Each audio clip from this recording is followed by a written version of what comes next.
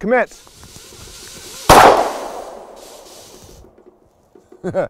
Okay, let's talk about the bipedal motion targets later. Let's talk about some real practical training you can do, and let's come back to the range. Force-on-force training is absolutely invaluable. When you hit training like this, you're putting all your mechanics into a little bit further context. As Blauer says, it's doing the realest fake stuff possible.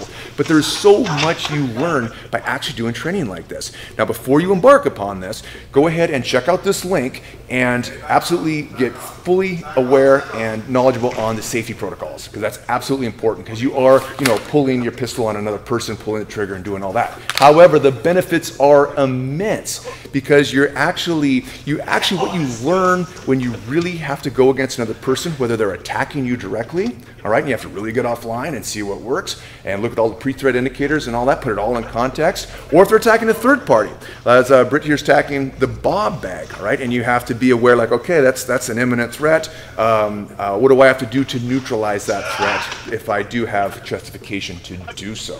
So let's go ahead and take this to the range, and let's go ahead and use some bipedal motion targets, which we have, and bring some live fire component to this mix.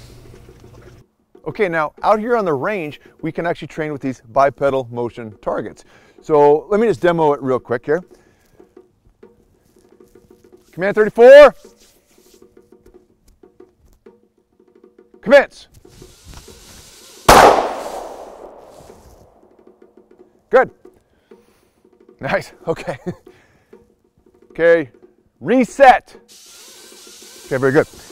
All right, so it's pretty fun, but I'll be honest with you, a lot of the training value, you can program these, but the maintenance cost, the upfront cost, it's a little bit prohibitive. It's probably something, just to be practical outside what a lot of people can do, as far out there. But let me do one more. It's pretty fun. Okay. Commence.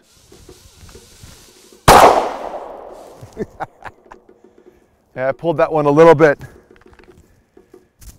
But when something's coming at you, man, it's really something. But hey, let's go back to the dojo.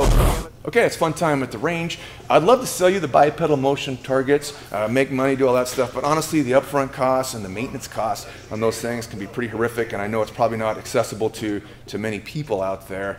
So I tell you what, getting your SIRT pistol course, a good training partner, good safe practices, a good regimen, that puts you on a glide path to success.